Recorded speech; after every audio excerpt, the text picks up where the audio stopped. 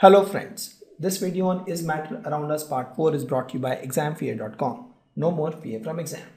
Okay, so with this let's start understanding these three different type of mixtures in detail. The first is solution. As I told, solution is a homogeneous mixture.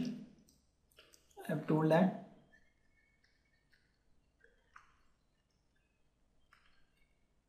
It's a homogeneous mixture. And this mixture can have two or more than two substances. And so many examples. This can be a lemonade. This is a lemonade, let's suppose. Or this can be water plus sodium chloride, common salt water. Okay. Or it can be alloy. This is alloy. Bronze, brass. Right? Air is also a good example of mixture. Why? Because air, if you take air composition from here and here, you'll see the same composition. Yeah. So if you take sample from these two places, almost you'll find the same composition of air. Yeah, but if you take from two different cities, if you take a composition of air from, let's suppose, Delhi and one from Mumbai, or two different parts of the world, one from London and one from New York, you'll find different composition of air because they'll have different pollution level but from a same room. Actually, if you take two different samples, you'll find same composition. So please note here, solution, as the name looks like it is a liquid, but it need not be liquid. So in this case, if you see, these two are liquid, this is solid, this is gas. Right? So you can have a solution in solid, liquid and gas form. Okay, it need not be liquid. So in solution, the particle size is very small. The particle size is very, very small. And when you say small, it is in the range of diameter of 1 nanometer. That is the range. In fact, that is less than, diameter is less than 1 nanometer. Okay, so when you talk about solution, if you see here, the particle size is very, very small, and they are so small that they are evenly distributed. Okay, now when you talk about solution, you talk about two components of solution. One is solute and the other is solvent. When you talk about solution, you talk about two components. Okay, so let's study this solute and solvent now. Okay, as I told, solution has two parts, solute and solvent. Okay, so what is solute and what is solvent? See, if you talk about solvent, that is nothing but the component of solution that dissolves other component. Let me write here. This is the component of my solution that dissolves other component. It is generally the one which is larger. For example, you take a 2 spoons of salt and mix with 1 glass of water, right? So with this, if you do a mix these two, what you get is a solution. We have seen that. So in this case, the solvent is the water, because water is the one which is in bigger quantity. Typically it is the one which is in bigger quantity, and this is water is the one which is dissolving salt. Okay, if you talk about the solute now, solute is nothing but is the component. Again, there are two components as I told of the solution. The solute is the component of solution that is dissolved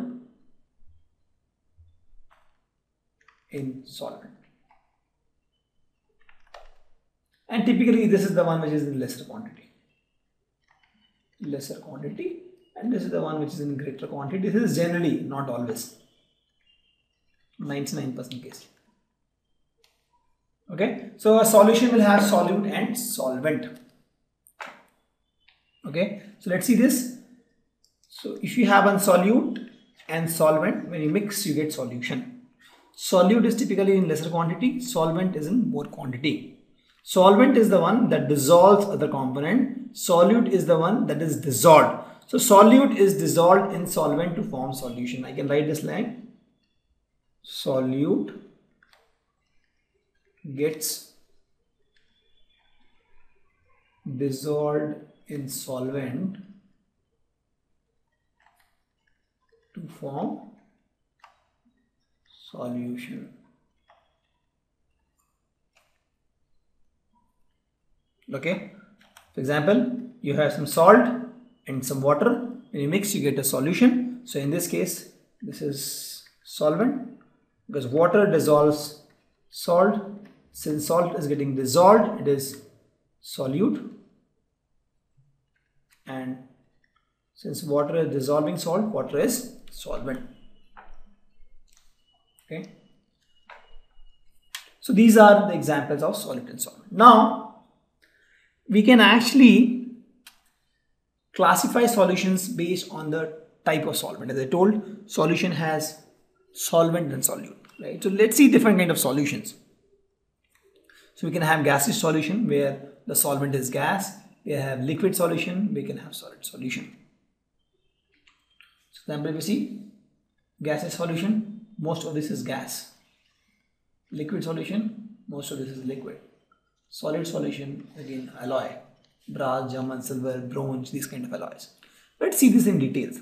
So when we talk about the gaseous solution where my solvent is gas, again solute can be any of these, solid, liquid, gas. So this can either be further classified into three parts, right? Three possible scenarios. One case, the solute is solid.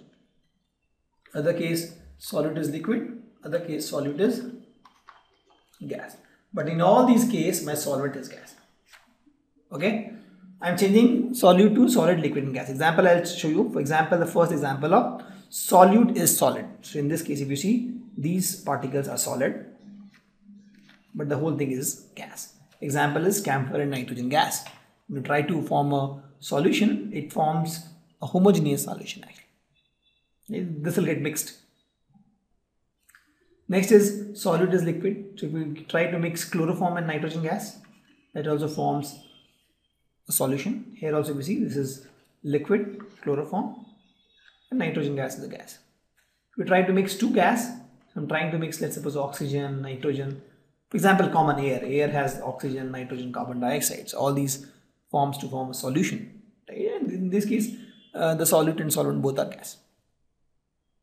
Okay, three examples of gaseous solution. Similarly, we'll have three examples of liquid solution where solvent is liquid. Here also we'll change the solvent to solute, solid, solvent to liquid, and solute to gas. So we are changing here solute. Right, solid to solid, liquid to gas, but in all these three cases, the solvent is liquid. The first scenario, my solute is liquid, but my solvent, solute is solid, but solvent is liquid. This is a very common scenario we've seen. Sugar and water. Here, liquid in liquid, example, ink in water or ethanol in water.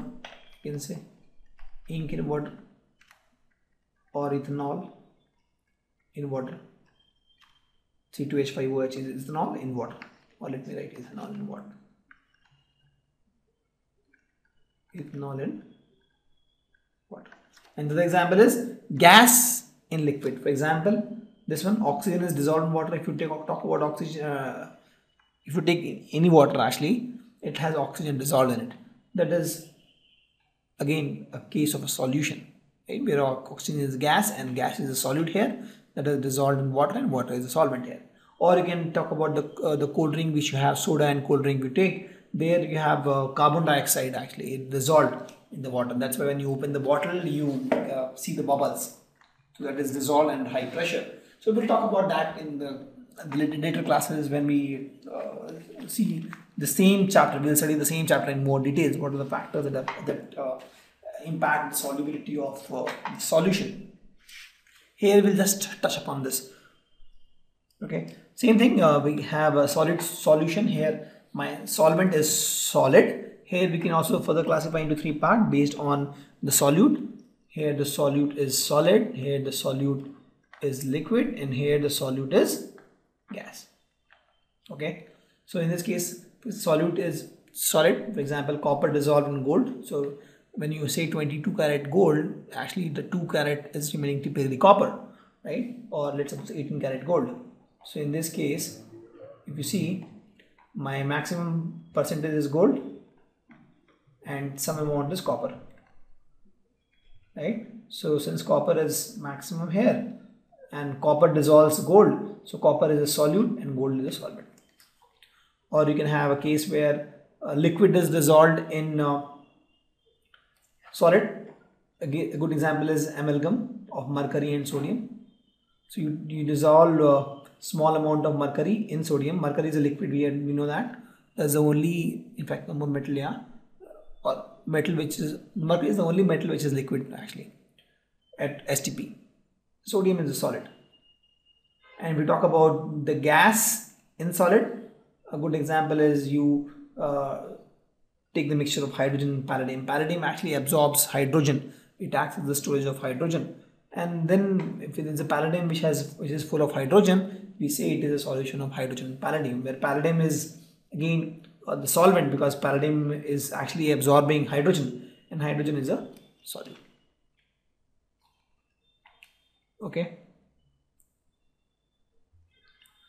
So we now know what is solution, right? And we have seen 9 different examples of solution based on the solute and solvent, right? Where we have changed the solute from solid liquid and solid to liquid to gas, and again solvent also solid to liquid to gas. So 3 into 3 is 9 possible choices, and we have studied these different types of solutions. Let's see the properties of these solutions.